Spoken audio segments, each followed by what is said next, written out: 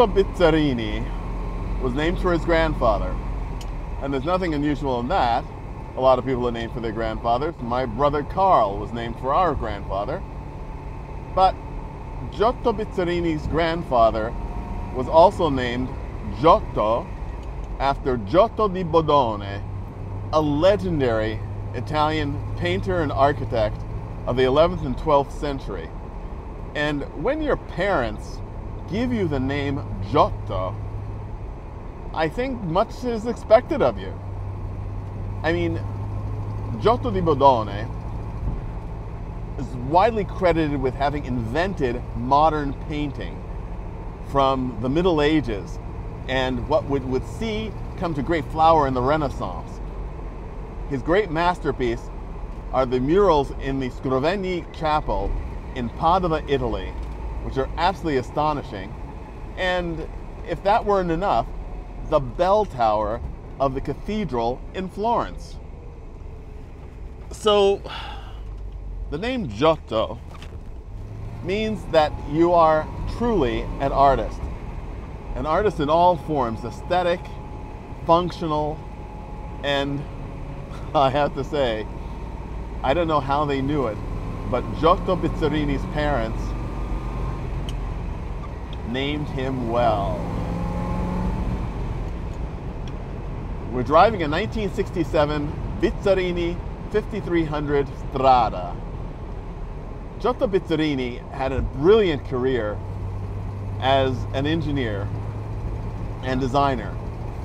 His specialty were chassis. However, he also knew a thing or two about engines as well. He started out working for Alfa Romeo and worked on the team that did the chassis design for the Giulietta, which, and anybody who's ever experienced the Giulietta knows it's one of the most amazing cars to drive ever built. He left Alfa Romeo and went to work for Ferrari, where he worked on a number of the great variants of the 250, including the 250 GT short wheelbase, and most principally was the main designer on the 250 short wheelbase's successor, the GTO. He left Ferrari along with Carlo Chiti in the famous Palace Revolt in 1962 and joined ATS. And that's also an exciting story because here at the Audrain, of course, with the acquisition of the Nick Begovic collection, we have an ATS, and can't wait to bring that driving experience to you. But Giotto Bizzarrini was a brilliant man. After ATS failed, then he went out on his own and worked as a freelance consultant designing for Lamborghini, and he was responsible for the architecture of the V12 Lamborghini engine that lasted from 1963 to 2010, and then worked with Piero Rivolta on the Rivolta GT and the Isogrifo. From the Isogrifo came this car. Bizzarrini wanted to go racing, and he devised a racing version of the Grifo for Rivolta, who wasn't really that interested in it, and as a sort of a severance package, got to take his design and build it under his own name. And the Bizzarrini 5300 Strada and the Corsa were the results of those. This is a car powered not by an exotic Italian V12, but by a good old American V8. In this case, a 327 Corvette engine, 365 horsepower. And so you think, well, okay, this car is just a Corvette in fancy Italian drag. Not quite. It's front mid-engine. As a matter of fact, there's an access hatch in the top of the dashboard to get to service the back end of the engine. And the driving position is such that I'm wearing my driving shoes in this, my racing driving shoes, because they're really the only appropriate shoes to wear, because the pedal box is really small and slightly canted because of the location of the engine. but it gives a balance. Remember, Giotto Bizzarrini was a chassis guy, and he knew how to design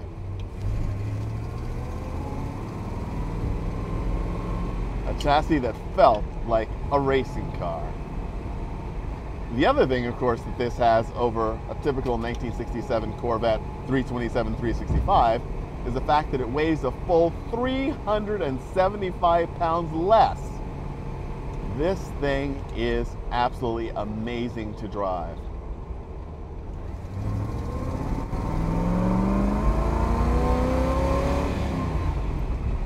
This Borg-Warner 4-speed gearbox is so incredibly sweet.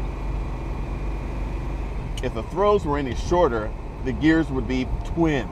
This car is such a thrill to drive. The seat is a really small alloy bucket covered with the bare minimum of padding and leather. And it just is an amazing place to sit. And of course, this is, I think, an incredibly beautiful car. Designed by Giorgetto Giugiaro, who also penned the ISO Grifo. It has that magical view through this beautifully curved windshield, that beautifully sculpted fender coming up on either side. It's just incredibly romantic. And just exactly what you want in a beautiful, sleek, powerful Italian car. The Bizzarrini 5300 Strada is a bigger car than you might think it is when you see it in pictures, but it's also a much lower car than you can imagine. It's only about 42.5 inches tall. When you think about the fact that the Ford GT40 was named for its 40-inch height, it brings it into perspective, since this is, after all, a car for the street. Although, of course, it's also a car for the track. And since Bizzarrini wanted to go racing he went. And in 1965, the Corsa version of this car won its class at Le Mans and came in 9th overall. Financial troubles and distribution caused Bizzarrini to go out of the manufacturing business fairly soon. The last cars were sold only 3 years after he started the company. So there are only 133 of these cars built. And that brings us to another point about the fact that these cars are not only rare, but they're faked. There are lots of cars pretending to be Bizzarrinis because they are so incredibly desirable. But you have to go to a known specialist to find a genuine car, as we have here. Our friend Steve Serio, the Bond Group, was the one who found this car for us. And you have to know exactly what you're looking at to make sure you've got the genuine article and not a reproduction. And this is, as the late Carl Haas used to say in his great classical radio program, rare and very well done. One of the great pleasures, of course, of having a hybrid car, hybrid, of course, in the old-fashioned term of Italian coachwork, chassis, and American power, is the fact that it's not at all a temperamental car. Sure, it really wants to go, but if you're sort of toddling along on a road, it doesn't really mind it the way a V12 might.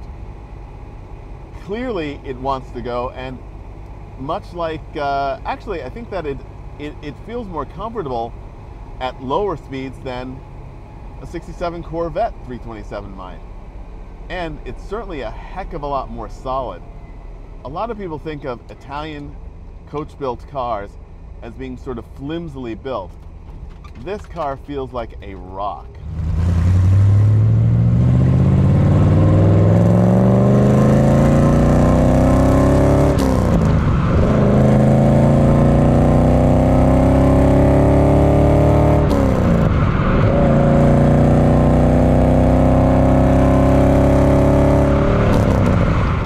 Once you're able to get your foot in it, it really comes alive. It is absolutely rock solid. It feels, as to use another overused term, as if it's hewn from a solid piece of steel. It's just so smooth and tight, and the handling is absolutely astonishing. You feel that this car could actually turn in its own axis. The weight distribution feels absolutely perfect. It's so incredibly well balanced. You wish that every Corvette could feel like this. And the 67 Corvette is one of my favorite cars. But this is a 67 Corvette.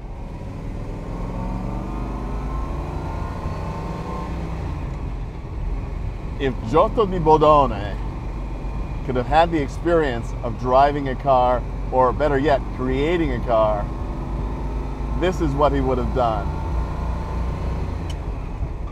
Beautiful to look at as his paintings, as magnificent to behold as his architecture. This is everything. This is absolutely everything.